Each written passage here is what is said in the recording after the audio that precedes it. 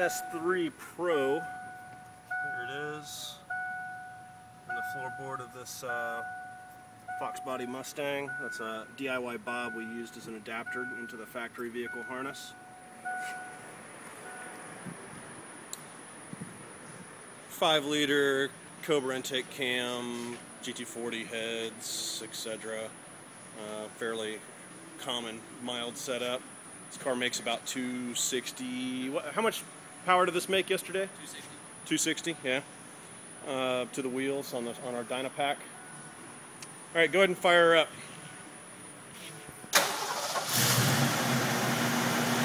It's the first car we've gotten running on the MS3-Pro. It's also the first time we've tried to get a car running on the MS3-Pro and had no issues. Wow, looks like you changed the setting. You need a power cycle, but you can see all the gauges are active. So, yeah, good test.